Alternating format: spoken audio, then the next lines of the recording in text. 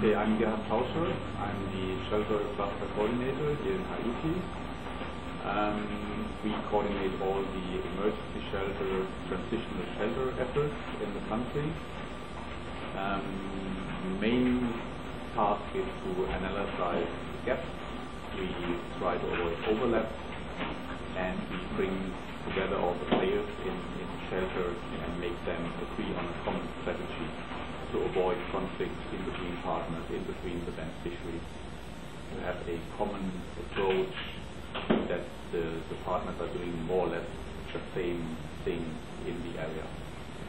So aerial pictures, we did some with helicopters. It took us 4 weeks to get a ride on one of these helicopters, and it would help us really a lot to have overview, to get statistics, how many tents are in the different camps, what type of tents are there, how many tents are already covered with an additional tarpaulin. So this type of very quick assessment tool would help a lot. As well, it would help to get an overview about the old living quarters, about the damaged and destroyed areas, more or less not so much on a scientific base, but really to give the politicians and decision makers an overview on the impact, to really visualize things and